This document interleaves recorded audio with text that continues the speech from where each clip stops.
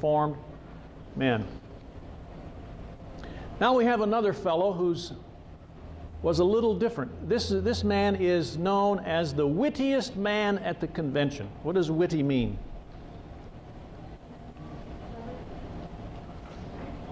Yeah, he kind of kept things lively. And this man's name is Gouverneur Morris. He was only 36 years old. Gouverneur Morris. Turn to Morris here.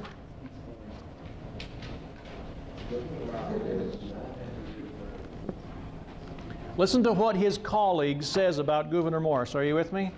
Page 24, Roman numeral, XXIV, down at the bottom. The beginning of the quote. His friend says, "One of the geniuses in whom every species of talents combine to render him conspicuous and flourishing in public debate. He winds through all the mazes of rhetoric and throws around him such a glare that he charms, captivates, and leads away the senses of all who hear him." Have you ever met a person like that? Charms, captivates, and leads away the senses of all who hear him. This must have been an incredible guy. This fellow was a lawyer, but guess what? He didn't like law. And so it says he turned merchant. Gouverneur Morris, 36 years old. And can anybody tell me what Gouverneur Morris was responsible for authoring, for writing? Actually, the beginning of the Constitution, which is known as the preamble. For the first time, somebody actually sat down and wrote the first or the 6 great purposes of a good government. That's all in the preamble, which we will memorize in this class. Okay? Gouverneur Morris. Here's another one. William Patterson, just right across the page from Gouverneur Morris, up a little bit. Do you see the picture of William Patterson? What's your first impression when you look at him? Huh? Charming. Well, look at what his friend said about him. He says, "One of those kind of men whose powers break in upon you and create wonder and astonishment." You ever met somebody like that? Just immediately captivate your attention. "He is a man of great modesty," now get this part, "with looks that bespeak talents of no great extent." What's he saying here?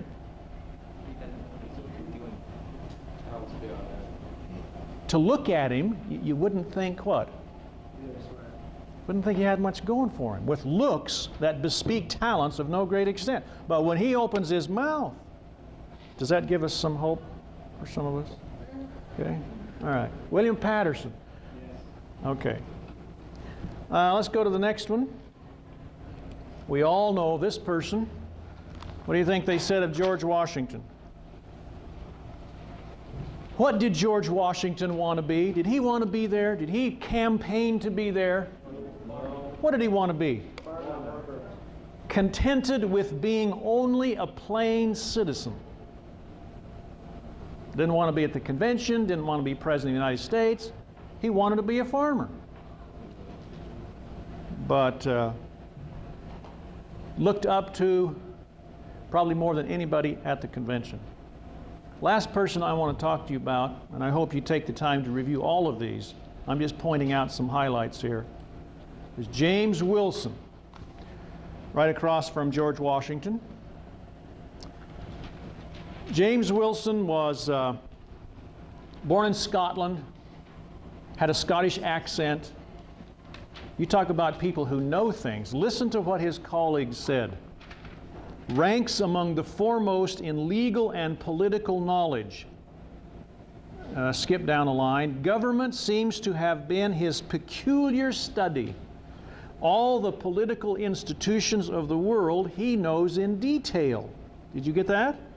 He can describe every political situation in the world in detail.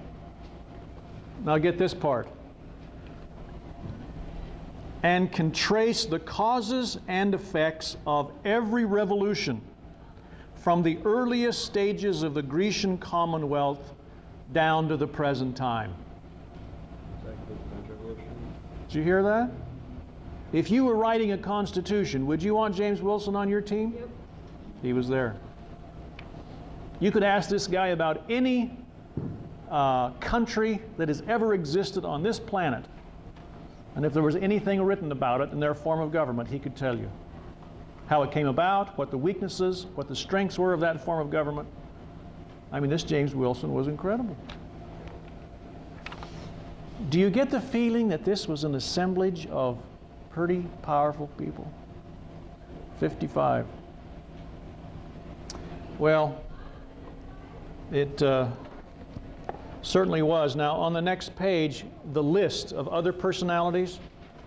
I asked you before, do you see some there you recognize? Look through that list quickly. Ronnie? It says that George Wythe was the law teacher. It says law teacher of 2 future presidents. I know one of those is Jefferson. Who's the other one? I didn't know that. James Madison, I believe. James Madison? Yeah. George Wythe was the first law professor in the United States. You see some of these other names here, James? Isn't that clear of law professors who like do a lot about legal stuff? Yes. So, I mean, what law were they studying? What law do they know about? Mostly having to do with governmental law. You see, by this time, William Blackstone had written his famous commentaries on the laws of England. Basically, the common law, the law which is common to everybody. Remember studying this? Natural law, common law, as well as the statutes that were written. And you get people studying these, and George Wythe pointing his students to these kinds of studies. Is it any wonder that they came up with Thomas Jefferson, whom we'll study tomorrow? Look at some of these other names. Do you recognize some of these? What other names do you see here? John Jay, first Chief Justice. Who else? Samuel Adams, father of the American Revolution. Who else? How about John Hancock? Patrick Henry. James Monroe, future president. Thomas Jefferson, Richard Henry Lee, John Marshall. Anyway, some great names here. Now I want you just to flip through this book for a minute, and you'll see where some of these people are quoted, mostly in the latter 700 pages of this book. Have you done that? You'll see that Dr. Skousen has actually quoted from these people, and you see their name in bold. And if you wonder, well, who's Davis, or who's Strong, or who's Madison, or who's McLean? One of the 121 people that are listed here. That's who they are. Okay? These are the people that we call the Founding Fathers. Okay.